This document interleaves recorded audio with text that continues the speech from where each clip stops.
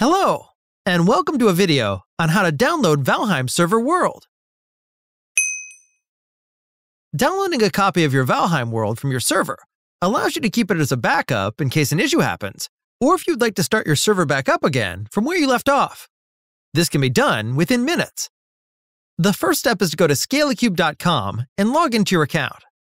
After this is done, go to Servers, click on Manage Server. Click on Manage again.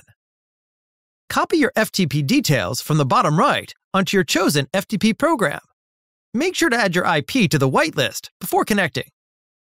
Once connected, go to valheim.config/unity3d/irongate/valheim/worlds.